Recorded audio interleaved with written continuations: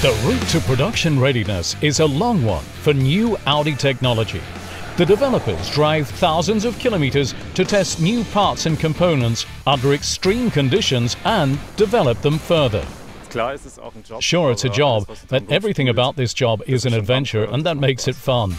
Audi Media TV accompanied the new optical laser scanner, the eye of upcoming Audi models, on its first excursion to the cold of Scandinavia.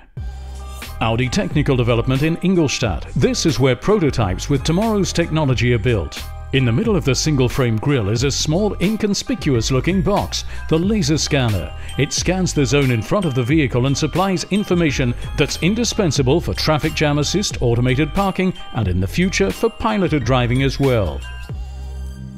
The team led by Dietrich Bock has invested a lot of work and energy in this component. The next few days will have to reveal whether the integrated mini heater and various cleaning nozzles can handle the snow and ice.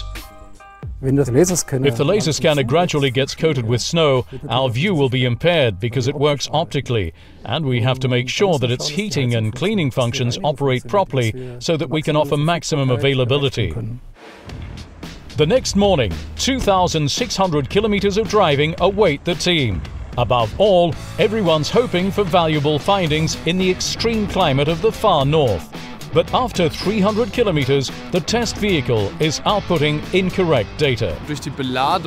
Because of the payload, the car's now aimed a bit higher and the sensor's scanning too far upwards. This means we have to tilt it down more. But now we've reached the end of the bracket adjustment and can't tilt it down any further. This means now we need more materials from the hardware store to shift the bracket downward so the sensor looks straight ahead again. They buy washers, realign the scanner, adjust the laser. Efficient improvisation is one of the special skills of Christian Hilden and his colleagues. Tilt it slowly downward. Stop. The box has done its job once again. They continue on their way. Over the remaining 560 kilometers, the measuring instruments yield the first useful endurance test results, which are sent to Ingolstadt right away, where programmers are already using the data to optimize the software overnight. Day 2. The day's mission is to make life difficult for the laser scanner. Now we want to see whether the cleaning function works properly on the vehicle. First we cover the sensor with a paper tissue so that it doesn't see anything, and this makes it want to clean itself. Systematically, the team tests the new part to its limits with test setups like this. The setups have been prepared well and can be run quickly. It's exciting to see what the equipment can do without people. Day 3. In the middle of southern Sweden, the long-awaited snow is here. Quickly, the engineers note how the slush and ice give the laser scanner a difficult time.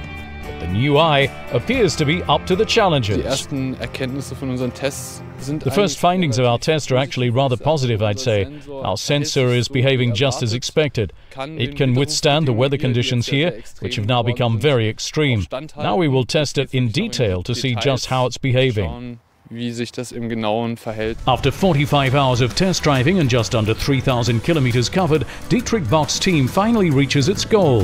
The thermometer at the Audi test center shows minus 18 degrees Celsius. Immediately, the 3 terabytes of data are forwarded for final evaluation, and the system's modified based on the new findings. Of course, this should benefit customers who will have access to full driver assistance.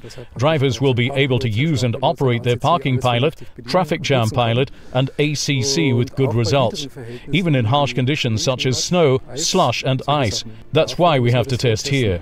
The engineers work at the test site for around 2 more weeks, so that Audi customers will be able to access a perfectly functioning system.